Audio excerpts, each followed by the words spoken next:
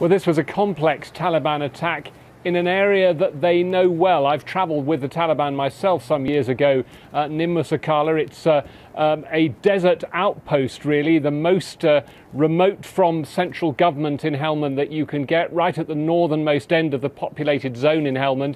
And this is where this large number of police, possibly 17, maybe more than 20, we're getting from different sources, were killed in this operation. The police say that they have struck back, that police and army reinforcements have gone up to the area.